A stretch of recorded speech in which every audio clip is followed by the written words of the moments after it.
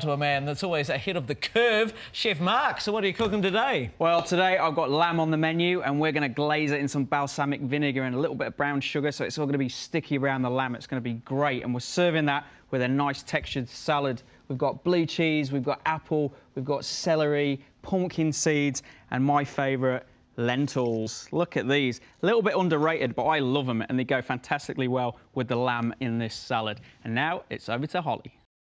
Thank you very much, Holly. Well, we are in the cafe kitchen, and joining us is David Corrios. How are you, mate? You I'm good. Oh, that's Really lovely. good. Look at that. I'm excited to cook with you guys. I'm a little flustered now. OK. Why are you hanging on to 3 coffee cups? Oh, because I'm really excited to... They gave it... I don't know. Do you want one? Oh, OK, yeah. I'll have one. Oh, which one do I take? It's going to get messy, isn't it? That one. This one's nice. done already. OK, good. Is this hot? Yes. Oh, yeah. Yeah, don't be... Oh, now it's got coffee-flavoured chops. It's getting hot. Right, so first job, we're going to cook the lentils. OK, cool. So cold water. You said lentils are underrated before. Yeah, I think everyone, as soon as you say lentils, I think people go, oh, lentils. But it's about how you do them, eh? It's about how you cook them. If you cook them and they're all mushy, then you can say that. Right. But we don't want that, so we want to keep the shape, have a nice little bit of texture, but soft in the middle. You know, it doesn't want to be crunchy, but holding the shape. So cold water, a little bit of salt, pop them in, and then you just want to sort of slowly bring it up to the boil. So I'm going to turn it down a little bit.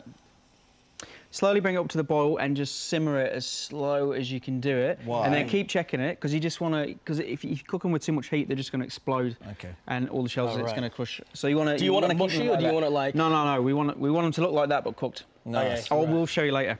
OK. Right, and then lamb chops. I'm a big fan of lentils, but I'm a bigger fan of these things right here. I know. Oh, good. Tell us about them, Mark. Right, so we got... so this is lamb, right? So we got some lamb chops, right? So you can just buy the rack of lamb and then you just cook down, and then you've got the little bone to hold onto it. The kids love these. Yeah, like meat lollipops. Oh, yeah, it's brilliant. And adults, you know. So we can just get like that. Just going to give them a light seasoning now, a little bit of olive oil. Why do you throw the salt from such a high distance? So you get even coverage. No, it's a good question. So actually, if you do that and you throw it from there, look, that's going to be over salted.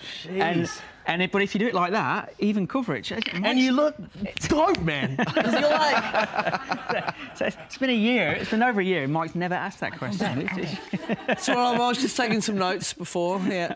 Right. So big pan. Why do you throw the olive oil? No, I'm just For even coverage. Oh, if you do it like this, then it only goes here. So you want to... yeah. Even coverage. Thanks. That's it. Look at this. We're cooking now. Right. So we're going to deep fry the lamb now. Because he's put too much oil in. Right, so we're going to get this really hot, right? And then if you're going to do lots of lamb, do it in 2 batches. Why is that? Because you want more space for them to cook. Exactly, and the temperature's not going to go down. God, you've done this before, haven't you? I'm a big fan. I'm actually a big fan of food. I love food. Fair enough. Right, so you've got that sizzle. So the sizzle's good, so pop it in. So get them in, a couple of minutes on each side. You know, if that want to get a nice colour, so we're using like really high heat.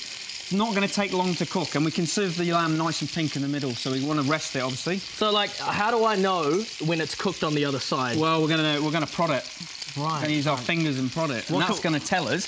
Right. So if you get a piece of meat like now, and if you prod it now, so if you just have a good prod, we know that's raw because we can see it's raw, but you can see there's no resistance at all. You know. So it's just like that, and then as we cook it, it's going to get tighter. So once we get a nice colour on it, we'll prod it, and we'll get a nice little spring. Cool. So, like, is lamb like chicken? Can you eat that raw? Chicken, you can eat chicken raw if you want. But you get sick, apparently. Well, yeah, you don't want to do that. Make sure you cook your chicken through. No, so beef and lamb, you cook it nice and pink, medium rare, or even rare, or a little bit longer to your liking. Right. Obviously, chicken, cook it through. But you see, it's starting to get a nice little caramelisation on there. So we're just going to flip that over. Smells good. You know, that's only been like a minute or so. You know, we'll give it another minute or so on the other side. We'll give it a little prod. Might be another sort of 30 seconds in the pan. We'll let it rest. We'll take it out, let it rest, and then we'll make a glaze around in the pan a little bit later. And is that balsamic glaze that we're going to do? OK, nice. So we've got some balsamic vinegar here. And where does the blue cheese come into it? So that's going to be the salad. So with all these ingredients, going to make a salad. Yeah. Really, really simple. You picked a good day to come. I love food. Yeah. I love lamb. Every day is a good day with Mark in the kitchen. There you go. So have a prod now, so you can feel, you know, it's getting a little bit more resistance. So that's rare at the moment. Yeah, that's rare. Yeah, soft. So we're going to cook it a little bit more, and we'll get a nice medium rare. OK, nice work. Well, if you want the recipe, go to thecafe.co.nz. More of Mark's top tips for getting that sticky balsamic sauce perfect. Straight after we catch up with Holly, who's with Martin Cooper. Coming up very soon, we're going to be catching up with this guy, find out more about his upcoming show. But he has joined us in the kitchen. We are cooking chops. It looks so good. It smells good too, Right, doesn't it? have a little prod of these ones now, prod. they are done now. See that nice spring? Yeah. That's what you want. So we're going to take them out. So important as well with meat, let it rest. OK, so give it another... Why do you rest meat? Because I want to eat it straight away. Well, you want to let it rest, and it will relax. It will be tenderer, it will be juicier, and it won't be as hot. Because if you eat that straight away now, you'll probably burn your mouth. Yeah, it's not enjoyable. I bet I could eat it right now. Challenge. Chopped lollipop. OK, and how lentils go? All right, so the lentils are just coming to the boil, so you really, really want to just have a really low heat. So do it a little bit longer, a low heat. Even that little bubble is probably a little bit too much, so I'm going to turn it right off. Or put it on your lowest ring and just really do it slowly, and then you'll get a nice even cook through the lentils. Where can you run into trouble with lentils? Well, if you just cook it, if you cook them too long... Thanks, Dave. Thanks for giving it to me earlier. These two, honestly. Too high and too long. Right. You're just gonna, you're not going to get an even cook, and it's going to be mushy on the sides, still going to be crunchy in the middle, So it's just going to ruin the whole dish. So just really take your time on that, nice and slow. And what we were saying before is, like, when do you start everything? Obviously, the lentils take the longest. So cook your lentils first, drain them off, let them sort of cool down slightly, and then you can start cooking your lamb, because the lamb does not take long to cook at all. Right, and then all you need to do, whilst your lentils are cooking and your lamb's cooking, we just chop some garnish up for the salad. Nice. So nice bit of celery. Oh, your knife skills are great. I know, they're amazing, eh? Can you do this? No, I can't. I'll show you, I'll teach you. Oh, right, yes. So fingers, put your fingers on it, so you're holding whatever you're going to chop, and then the tips of your fingers, you need to pull them right back, because you don't want to cut them. And then because then you've got your thing as the guide. Yeah. Right. So and you're going to use that part of your finger as your guard. So your knife's going to go on there, and then your tips are really far back, and then you're doing that rolling motion. So you're going it's down, not like a back, bang, bang, bang. No. So you can see the knife is always touching the board at some point. OK, and then you can just roll and just slice and, have a chat. Don't need to look. Great. You need to show off, eh? Good. Do you want to give it a crack? Do you want to go? OK. Have a go, Yeah. So you pull it back, always rolling. We got a first aid kit. So rolling.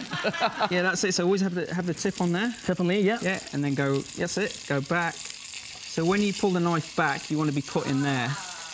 That's it. Oh, look at that. There you go. You're a little star. Oh, I can do it without looking as well. Look at that. No blood. No blood. No finger anymore. No, just joking. Where's the gill? Yeah. Oh, that's good. And I'll tell you what, once you get them that thin and you speed up, it's such a good feeling.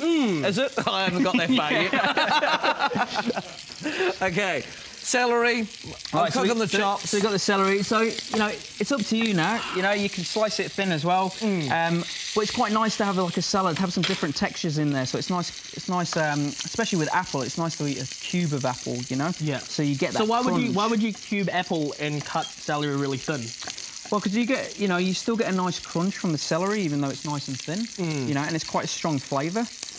But then if you can do the apple really thin as well. It's really nice. But if you find if you do it as a cube, you actually get that crunch. When you bite into an apple. Oh, nice. So you get that. So you just got to think about your ingredients and your how you want to cook them and how you're going to eat them in the finished sort of product. Right, we'll take these out. Yep.